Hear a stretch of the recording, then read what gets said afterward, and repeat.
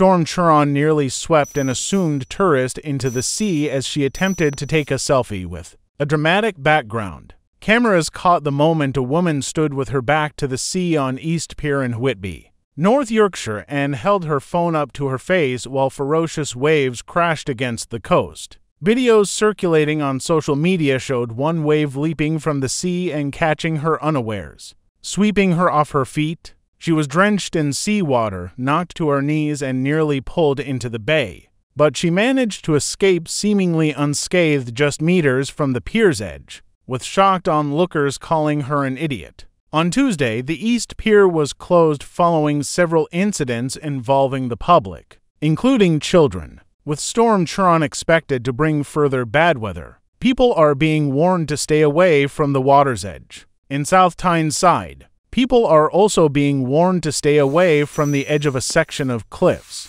at Marsden Bay after heavy rain caused parts of the rock face to collapse.